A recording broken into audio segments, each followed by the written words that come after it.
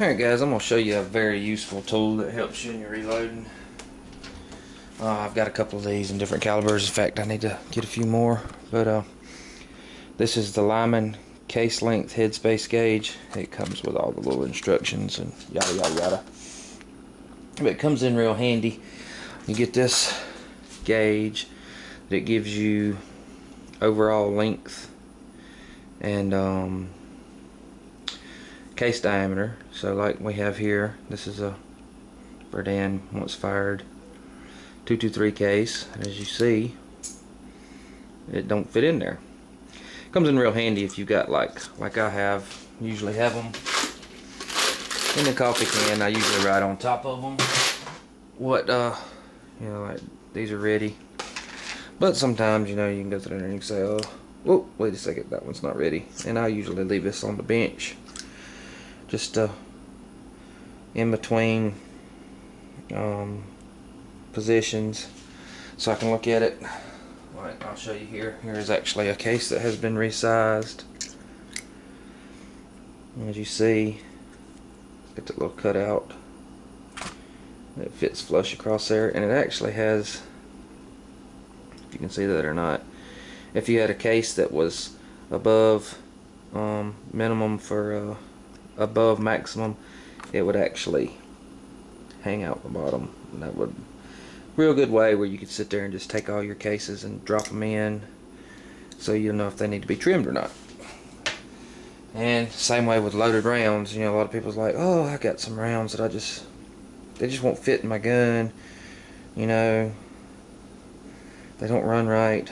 You might want to check and see if you can drop them in like that. That's what I like to do with all my factory loads. These are actually ones that I reloaded myself. I usually use the MagTech primers if I can get them, because it's got that little telltale ring in it. Makes it real handy for telling apart from pistol primers, rifle primers. It's just a characteristic. But you can just take and drop your rounds in there, and if they fit, I know a lot of people say that with certain dies, I use the Lee dies. In fact, I use the 3-die set. If I turn it upside down, I won't dump them out, but I used the 3-die set with a factory crimp die. It works great. Haven't had any problems with it. But you start having a cycling issue, or you get some rounds that you think are suspect, you can always just drop them down in here and see. And if they'll fit in here, they should fit in a standard chamber. I know some people say they need small base dies or whatever they're called. I had never had to run into any problems with that, because my Lee usually does them. But you know, when you resize, you have the width of the shell holder, and some of them will go about like that. Well, this one, you know, goes all the way down. Might be something that you can use to check it, because if they will fit in this gauge, they should definitely fit in a chamber, because that's the factory spec right there. But I just thought I'd share that with you. They're a very handy tool.